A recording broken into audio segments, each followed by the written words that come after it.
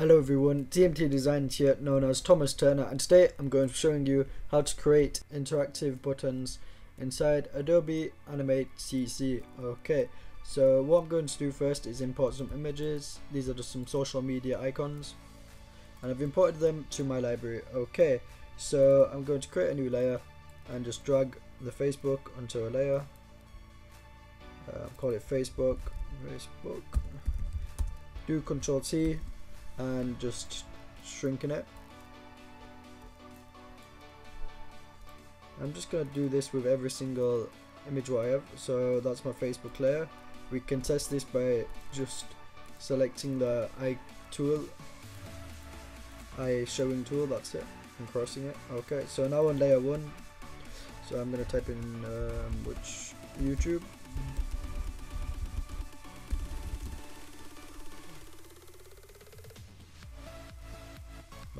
And I'm just going to do the same, make it less thin, make them roughly both the same size.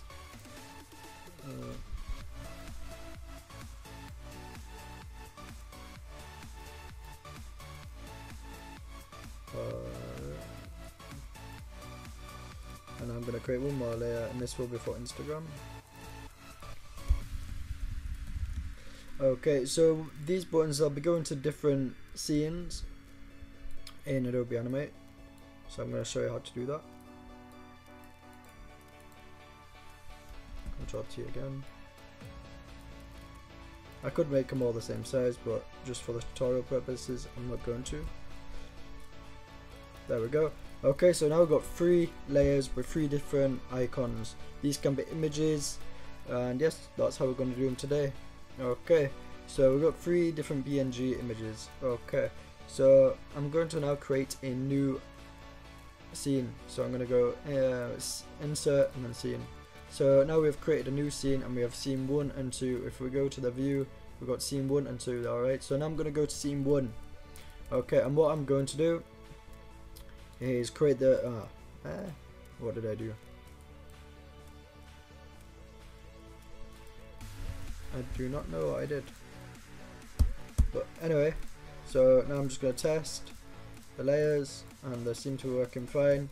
Okay, so now I'm going to convert this to a symbol.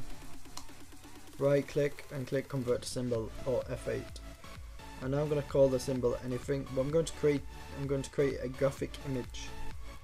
I'm going to do this to all of them. Convert to symbol, graphic, convert to symbol.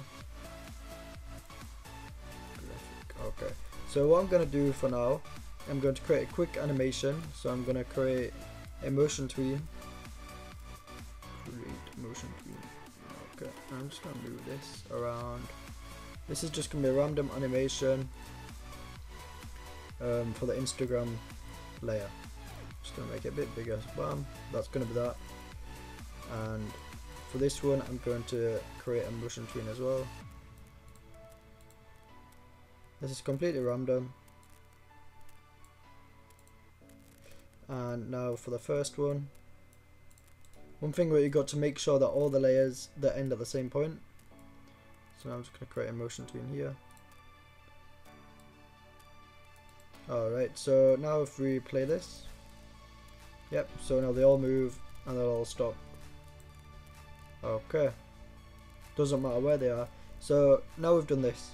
And it keeps repeating. So now what I'm going to do, I'm going to go to code snippets.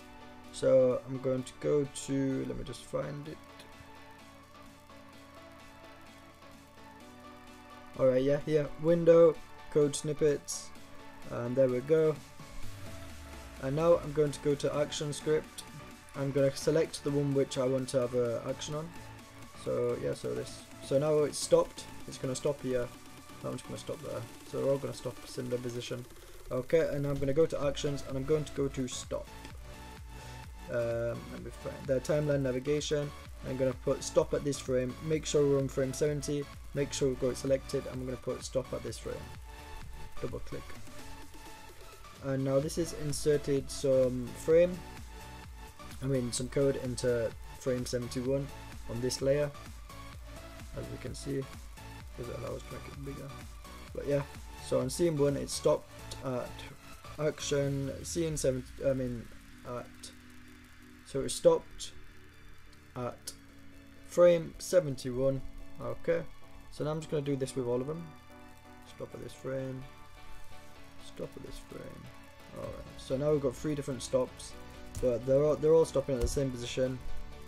As long as you've got one, it doesn't matter about the rest. So now instead of repeating, it'll just stop. Okay, so now for the first button, I'm going to select the Facebook button. I'm going to click go to scene and play.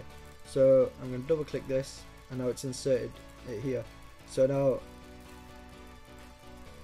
now if we read the code, it says movie clip 1, add event listener, F1 is in the code, go to scene, and then click to go to scene. Alright, and then it says go to scene 3. I'm going to go to scene 2 if I want it to go to scene 2. And now if I click Control Enter, this previews the animation, and it's just repeating. But now if we look here, it's stopped. But now if I click on the Facebook button, it does it again, because it's going to scene 2 and then it's going straight to scene 1. So what I'm going to do, I'm going to go to view, and I'm going to go to scene 2 so we can see it actually work. I'm just going to insert a random image again by going import to library. I'm just going to find something random. I got the Google logo here,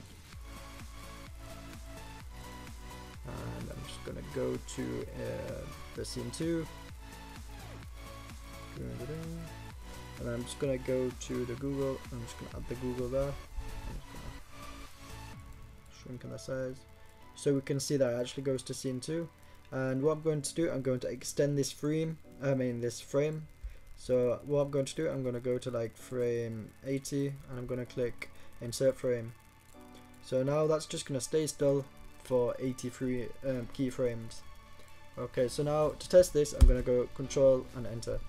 So it's spreading all these up, and now once it's stopped, I can click on the Facebook button and it's going to go to here, and then it's going back. So what I'm going to do, since I want it to stop on this scene, I'm going to do the stop script again. So by doing this, I'm going to go Window, Code Snippets, Action Time, Timeline Navigation, stop at this frame, double click, and now it's stopped at frame 80 on scene 2, as you can see here. And yeah, so now if I click, so now it does this, and now I'm going to click on the Facebook, and now it's just going to stop here. Nothing else, there's nothing interactable, so now it's just going to stop. So if you wanted a digital advertisement or poster, like actually interactive on your website, you could save it as a flash player or different formats like that, and you can just make it interactable like this.